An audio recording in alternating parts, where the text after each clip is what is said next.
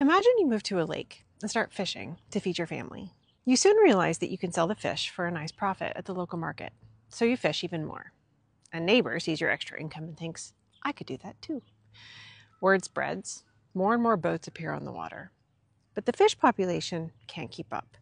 Eventually, what was once a plentiful resource disappears, and you no longer have the ability to feed your family. In his 1968 essay, Garrett Hardin called this pattern the tragedy of the commons, the depletion of a shared and finite resource, like a population of fish. Each individual, acting to maximize their own gain, utilizes the resource as much as possible without considering the overall impact.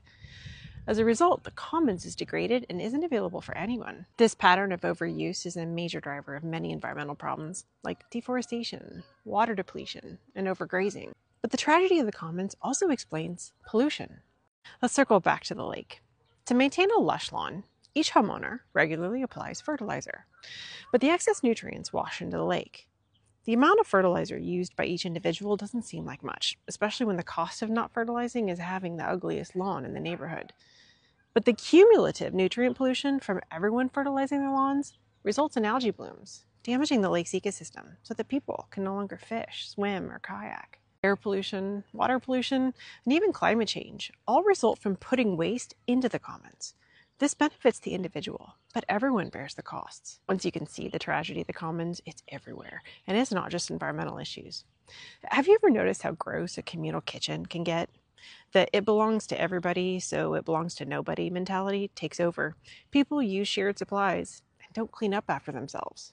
What about traffic? Each person drives for their own convenience, leading to traffic jams, which increases commute times for everyone. At the heart of the tragedy of the commons is the tension between individual freedoms and the common good.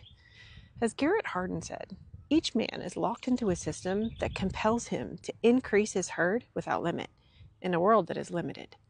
Ruin is the destination toward which all men rush, each pursuing his own best interest in a society that believes in the freedom of the commons.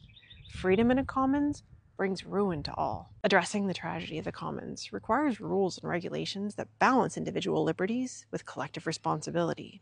Some might worry that these infringe on individual freedoms, but Hardin argued that ensuring the resource is available long-term leads to a greater freedom overall. In short, if none of us can eat, none of us are free.